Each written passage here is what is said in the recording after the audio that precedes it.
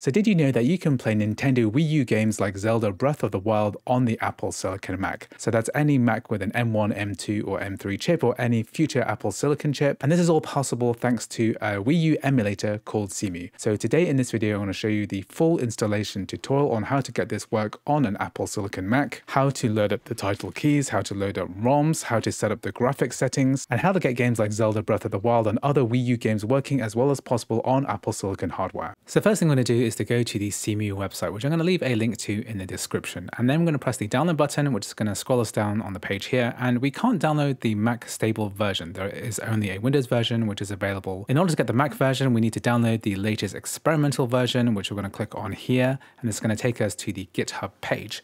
And basically, whenever the main branch of Cemu gets updated, then the GitHub action will automatically generate a version of Cemu, which is the latest version. And the thing about experimental versions is that they might not be bug tested as much as mainline branches, and you might experience bugs or regressions. But what you can do is you can use previous versions of Cemu as well, which you can download here as well. However, we're going to be sticking with the latest version here. So all we need to do is to expand this asset section, and then we can see this Mac OS version here. So this is a 64-bit Intel build, and we're going to click on this and then download the emulator. So this is going to go into our downloads folder. So we're going to minimize this. Then within our downloads folder under Finder, we're going to double click on Cemu Mac OS. This is going to open up a DMG folder, and then we've got Cemu here, which we're going to drag and drop into applications.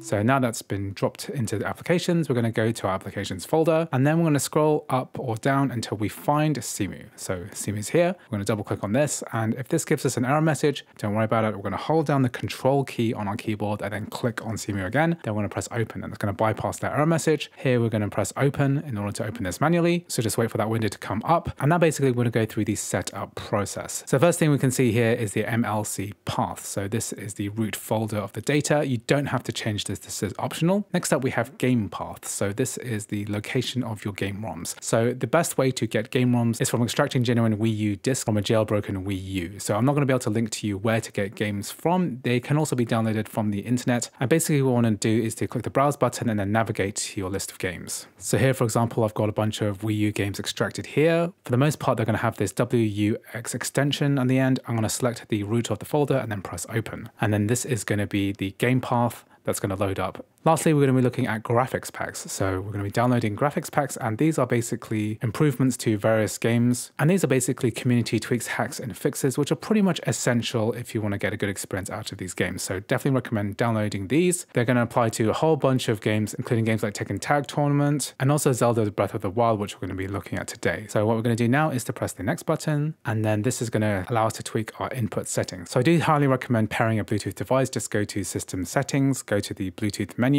So this is a PlayStation 5 DualSense controller. Each controller is going to be pairing slightly differently on a Mac. However, to put this in the pairing mode, we just hold down this button here and then hold down the home button until this starts to flash. So you can see the LED here has started to flash here.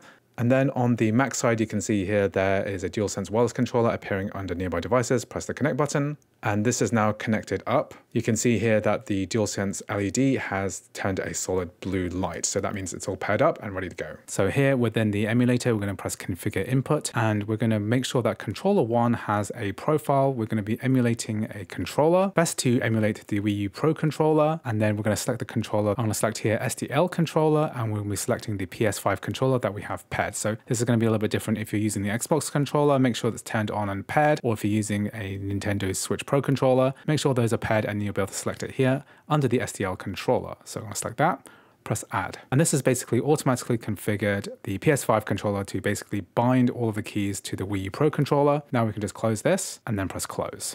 So here it's saying that this is an in-development build of Cemu for macOS. This is experimental, so just be aware that there can be known issues, degraded performance due to Molten VK and Rosetta for our Macs. Press here, I understand, and now we can load up some games. So in order for games to actually load up, we need another component, a file called keys.txt. So we're going to go to Finder, and then we're going to press the Go button up here, and then we're going to hold down the Option key, and that's going to reveal this folder here called the library. So make sure to hold down Option, click on library, and then we need to go to application support, double click, and then we need to find our Cemu folder. Double click on here, and then we need to double click on keys.txt. So the keys.txt contain the decryption information for disk files for all of the WDWX files for the ROMs which have been extracted from jailbroken Wii U's. Basically, you need to either extract them from a jailbroken Wii U, or you can find them online quite easily. Just type in Wii U keys.txt and you'll find plenty of entries. Basically, you want to copy and paste the contents and then save them in the file here. It should look something like this. Then when you press the file button and then save, and then that keys.txt file has been edited. Then we can go to our game window here, and then we can right click on the blank space and then press refresh game list. So if the games aren't showing up, what you can do is just close Cemu and then reopen it. And then now that the keys.txt has been installed correctly, now we can load up games. And then basically we're going to go ahead and load up a game. So we're going to load up Breath of the Wild. Just before that, we're going to go into options again, go to graphics packs. And within graphics packs, you can see all of the community graphics packs that we downloaded earlier. And if we expand this, we can see specific fixes for specific games. And what's important here is that we changed some graphics settings here, which is specific to the Breath of the Wild. So here I'm going to change the resolution to 1080p, and we're also going to add some fixes as well. So I'm going to use the enhancements, and what we're going to do is expand mods, and we're going to go to FPS++, and we're going to add this mod.